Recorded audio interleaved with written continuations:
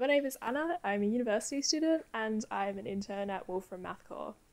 I did my undergraduate degree in biomedicine at the University of Melbourne, then I did a research year, and now I'm studying a graduate diploma in applied mathematics. We never really got to do much biological modelling in my undergraduate degree, but in my research year I started becoming really fascinated with modelling. I think it's such a powerful tool. And I think that's really what drove me to study mathematics. Before doing the internship, I didn't really have much experience in modelling, and I'd done some basic equation modelling before, but I still consider myself quite new to the modelling. I found the internship whilst looking at the Wolfram website.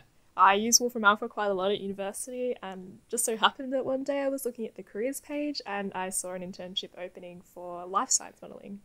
And after reading the description, it sounded exactly like what I wanted to do. I was also really interested in having the opportunity to travel to Sweden. I think having different experiences in different countries and different workplaces is important for someone who studies science.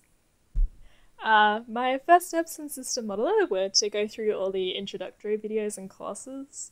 After I felt comfortable with the basic functions of SystemModeler, I went through a lot of the examples that come with the SystemModeler package.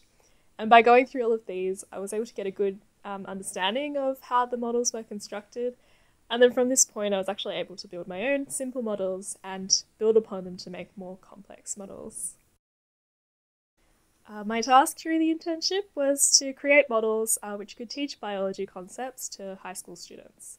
And I remember from my high school days that there was this really interesting example of how malaria actually affected the prevalence of sickle cell anemia in populations.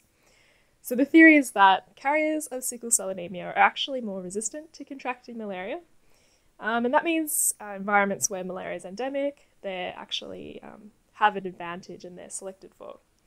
So there's actually a measurable increase in the number of people who are sickle cell carriers in malaria endemic populations compared to non-malaria endemic populations. And this example actually became the first example that I was able to model in SystemModeler. By the end of the internship, I had developed numerous models and examples which could explain biology concepts to high school students. I was also able to put these models into Mathematica and develop assignment questions and lots of different interactive graphs. I also created my own library, which made of custom components in SystemModeler, which can be used to make future population models. I think that SystemModeler would be a really valuable tool for students to have, especially students who don't have a strong mathematics background. I think the user interface was really easy to use and didn't take me long at all to start learning how to use. SystemModeler also allowed me to create a variety of models in a variety of different fields of biology. So I think that learning the program would be extremely valuable for students who want to model across a lot of different fields in science and also explore what they can do with modelling in their field of science.